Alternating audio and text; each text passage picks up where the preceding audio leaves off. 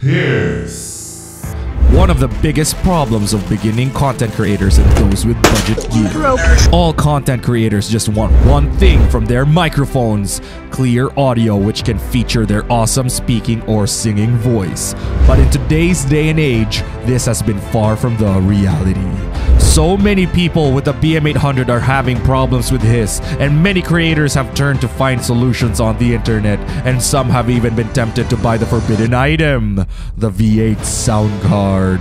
The more you try to fix it, the more it tries to fight back, and the more desperate you become. You look at the videos of NORCLA and Boss Lucia to find a solution, to no avail. You give in to temptation and buy the V8 sound card, but it only makes you feel like this. You break down in a corner in a fetal position, crying in despair. All hope is lost. But is it? What's up, guys? I'm gonna finally help you reduce your hiss. I know, guys, I see your comments every single day, your cries for help, and I'm here now to save you guys, because if no one will make a video on hiss, then you will. If you guys are new here, my name is NORCLA and I'm an action star. We're gonna learn about reducing hiss today. Let's get started. So, in a more serious note, hissing is actually a big problem for content creators because it actually detracts or reduces the production value of any content that you produce. So imagine going to a stream and seeing all the visuals, or maybe even a YouTube video, editing is on point, the storytelling, etc. is perfect. However, when you hear the narrator, hear a spoken word there, it's full of hiss and garbled, etc.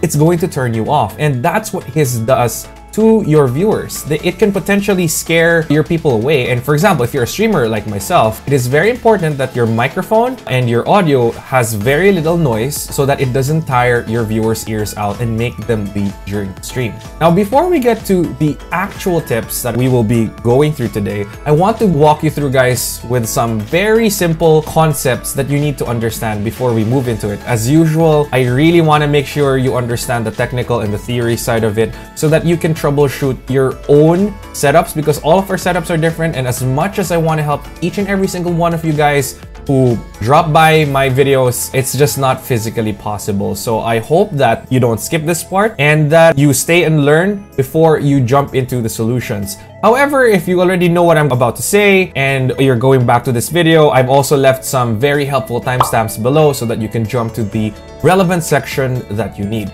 So the first thing that I wanted to talk to you about, the most important thing that we need to discuss today, is the noise floor. Now, to put it simply, the noise floor is basically the natural sound that each piece of equipment produces. And that's the reality, guys. Every single piece of equipment, whether it's microphone or an audio interface, has some sort of hiss. In more high quality products, the hiss is negligible, and in lower quality, it's usually the hiss is much pronounced, and meaning the noise floor is actually higher. Now, let's understand how each part of the signal chain affects the noise floor. Let's start with the microphone. The microphone's noise floor is actually dependent on two factors. The first one is that it's design. Now, when I was doing my research for this video, I chanced upon an article in the Shure website, and they really did a good job talking about the trade-offs between sound pressure levels and the noise floor. If you have a lower noise floor, it means that your microphone cannot tolerate higher sound pressure levels, and vice versa. And you might ask me, hey NORCLA, shouldn't all mics be quiet? You know, what's the point of having a high sound pressure level mic if it has, you know, a high noise floor and it hisses? If you think about it, there will be some applications that you need to be able to tolerate high sound pressure levels. For example, if you're miking up a bass drum, I'm sure you've seen it. If you've seen a bass drum before, like the kick drum, you will see that the actual drum actually vibrates. And if there's a hole there, you'll see that there is a rush of air whenever that kick drum is hit. So you're gonna need to have a microphone that can take high sound pressure levels, or else it will distort. But if you're using it for applications that need it to be more quiet, for example, if you're scoring a movie, recording a classical music session, or even streaming, you're gonna have to have a mic that is quieter. So you really have to take a look at the mics, what they're designed for, etc, etc. If you keep track of my stream and you hang out there, you'll know that my mic is the Rode Procaster, and it's actually a kind of a mid-range, upper mid-range microphone And it actually is pretty quiet. I'm super happy with it. However, the BM800 is a cheap mic and it does have its own noise. And I'll get to the second point. The second point after design is actually components. Now, in that Shure article, that I'll link down below, by the way, which you should review, they explain it really clearly. There is an inverse relationship between cost and noise floor. So the lower your noise floor is, the higher the cost is. It's very expensive to build mics that are quiet, and BM800s are actually generic products. While they are good, it means that they generate quite a lot of hiss. Say, for example, my Rode Procaster, or maybe a more expensive condenser or dynamic mic. Now for the audio interface. The audio interfaces are actually responsible for making sure that it can provide clean gain to your microphones. Now, clean gain is a concept where it's the ability of an equipment to boost audio signal without adding additional noise or distortion. And the piece of equipment within the audio interface that is responsible for clean gain is what you call the preamps. So whenever you look at audio interfaces, it's always good to check what preamps they have. Usually, manufacturers will advertise or mention the preamps that they do because it is a selling proposition. And one of the best ways to take a look at it or discover what preamps the product that you're looking at is through looking at its manual and its documentation. In my case, I've only had experience with 2 preamps. The first one is the Scenics preamps with the Behringer Q502 USB. It's this one. This one is a $60 to $70 audio interface. In the Philippines, where I'm from, it's 3,500 pesos. And to be honest, I was surprised because I thought that this would be a very cheap device, it would be noisy, but in fairness, it's actually pretty reasonable. It can drive my BM800, so it drove my BM800 for a couple of months. When I upgraded to the Procaster, it still was able to upgrade it, and the hiss was actually still audible, but it wasn't bad. It was pretty good. And I was actually quite surprised. Right now, the audio interface that I have has Midas preamps. However, you know, this audio interface, to be honest, I like the tone of this one paired with the Procaster better than my GoXLR.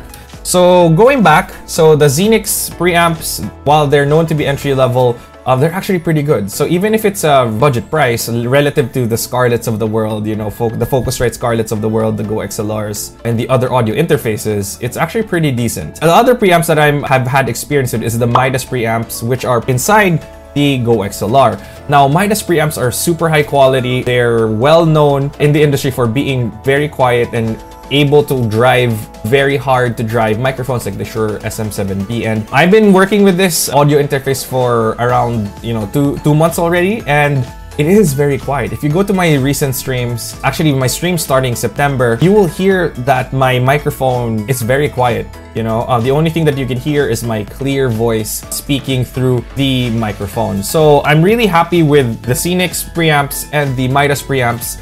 But at the end of the day, depending on the price point and your budget, you should be able to research what the specifications are and what the preamps are for those items. In fact, that's also one of the reasons why I'm so against people buying the V8 sound card. So real talk, I know I joke a lot about the V8 sound card, but the primary reason why I don't recommend it is the fact that we don't know what preamps it uses. In fact, when I did my own test of it, when I really tested it in my hands, my BM800 sounded way worse than me just plugging the BM800 straight into the PC. And what's worse, the components inside are unshielded. I tried using it while charging, and then it added a lot of hiss and basically made the audio signal unlistenable. So make sure that you have the right preamps. Good news, by the way, for you as well. I am planning to review cheaper and more budget-friendly alternatives at probably at the $20, $30, $40 range, and that's cheaper than the Q502 USB that I do recommend. Now, finally, the last piece are the cables, and the cables are usually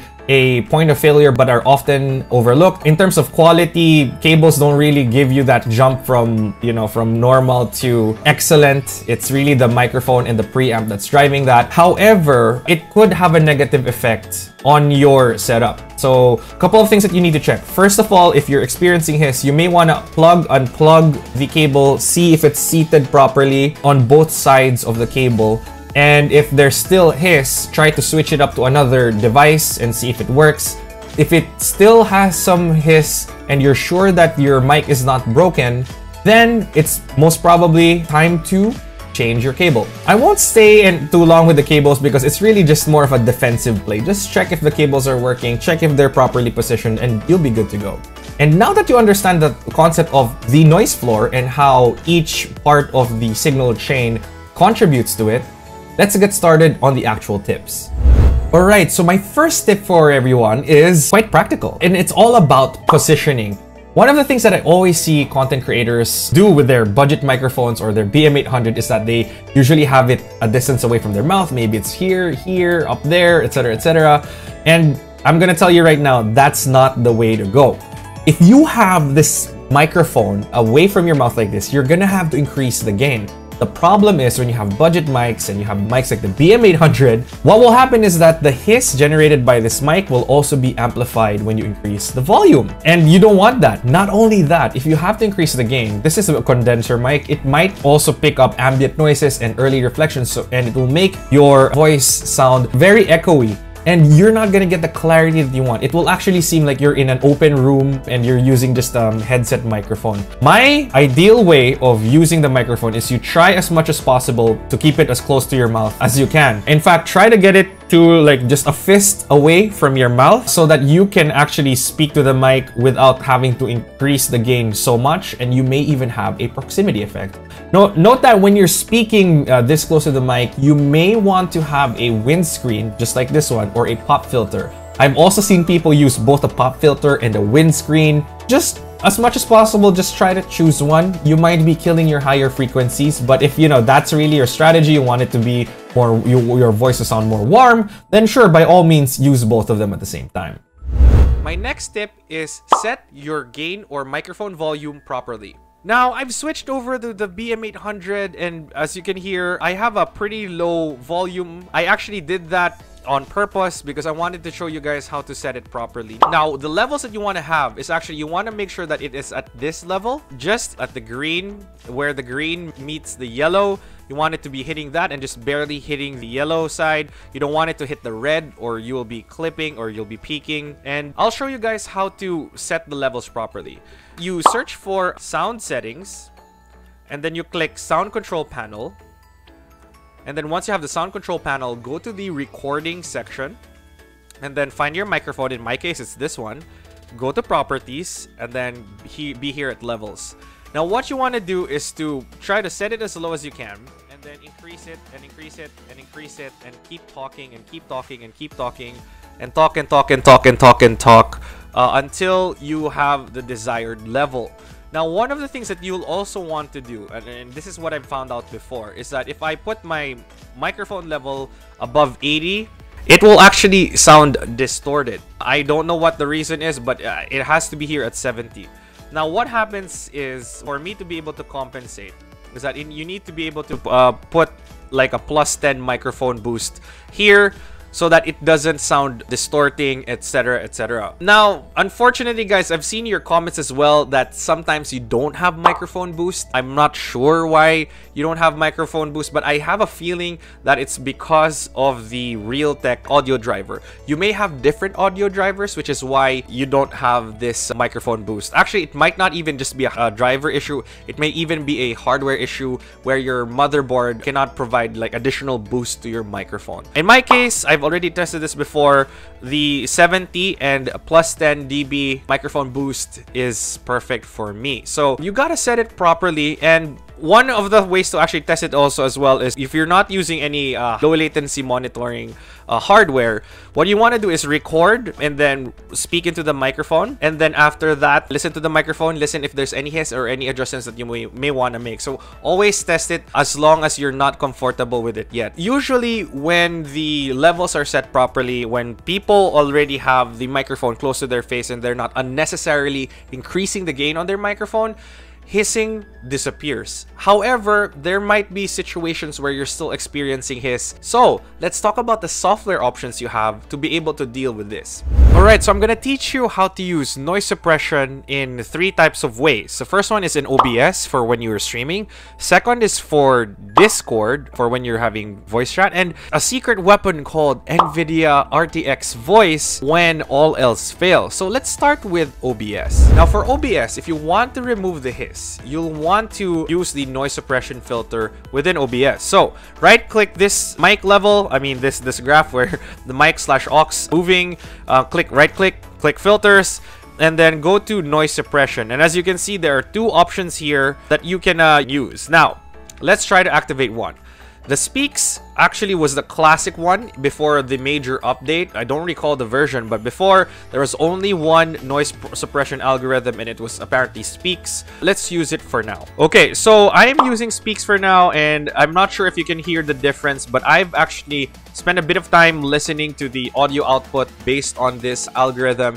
And apparently, this one gives it a bit more, there's like effect where it kind of distorts your voice towards the end of your sentence. So if you listen to it really closely, you'll hear that there's a bit of transforming and weird distortion there. But it's barely recognizable unless you are pretty silent. But if you're playing a game and there's music and there's action there, people are not gonna notice it. So this is Speaks.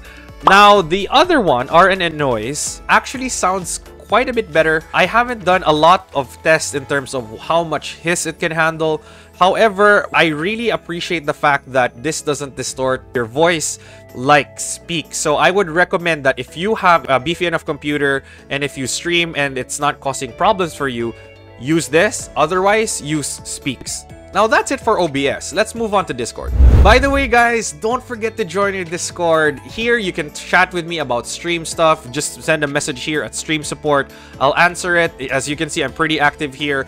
Also, just hang out with my community. They're one of the most loving and supportive and inclusive communities there, who also love memes and who also like editing my face into things. So it's somewhere there. So we like memes. If you like memes, if you want to improve your stream, join my Discord server. Link is down below. Now, what you want to do if you want to use noise suppression here is go to voice and video and then scroll down and then activate noise suppression. Okay, activate noise suppression, and that's pretty much it. It will handle the noise suppression from your microphone to your Discord output. Here is my concern, and just warning, if you're using, for example, voice mod or other voice or noise suppression software, you should usually just have one at a time. Okay, so if you're using a noise suppression, for example, from voice mod, and then you're adding noise suppression here on Discord, if they stack, usually it makes it clips your voice and it makes your voice sound funny. I've tried that on stream once. It's not actually a very good effect, so just keep that in mind. Now, hopefully, once you've covered OBS, once you've covered Discord, hopefully the hiss has been fixed. However, there might be a case where it really is terrible. So let's show you how to get RTX voice. Now, earlier in the video, I said that we would be using RTX voice, but I realized that Nvidia has already released something newer, which is called Nvidia Broadcast. So we're going to be using that as our final solution. Now, you can see that it's here. There's actually some documentation about its release, but what we actually want is the download link. So just click that. I've already downloaded it, so I'm just going to activate the installer. And as you can see, here is the permissions, and we're just going to be waiting for it to start installing. Now, I used RTX voice before, and it's pretty amazing. When I didn't have a proper audio interface and a proper audio treated room, it was actually able to remove a lot of the ambient noise and the hiss from my BM800. The only problem that I had with it was that it actually used at least 1 GB of RAM whenever I used it. Now, I do have 16 GB of RAM, and I also use multiple Chrome windows when I was streaming. I'm using OBS, and I actually feel like it is necessary for me to save resources, which is why I stopped using it.